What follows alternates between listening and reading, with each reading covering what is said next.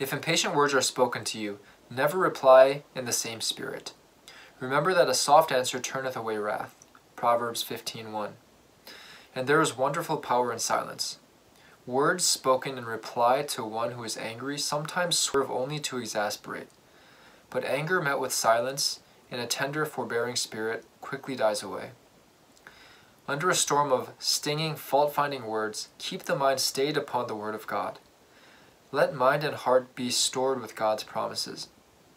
If you are ill-treated or wrongfully accused, instead of returning an angry answer, repeat to yourself the precious promises. Be not overcome of evil, but overcome evil with good. Now, a lot of times when we're in these situations and someone is attacking us verbally, our natural instinct is going to be to lash out, to be defensive, to try to defend ourselves, or maybe say something mean in return. That first impulse you get is almost always the wrong one to follow, because if you act on that, then it's only going to exacerbate things and it's going to inflame the situation, and chances are you're probably not going to get any good resolution.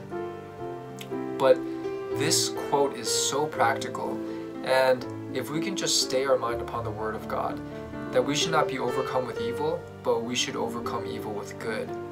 And in doing so, we will be heaping coals of hot fire upon our enemy's head. Or in other words, kill them with kindness.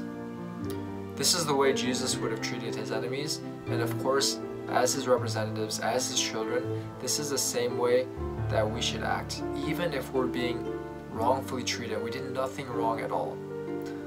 Jesus said, "Blessed are those who are persecuted for righteousness' sake, for theirs is the kingdom of God." I hope you can remember this next time you feel that fire burning within you to kind of respond and to be mean or try to get the one up or the upper hand on the other person. Don't think about your ego, don't think about your pride, and remember the example of Jesus. I pray that we could be like Jesus in every situation, and that the Holy Spirit would guide our actions in every circumstance. I hope this was a blessing, and I hope you have a great rest of your day.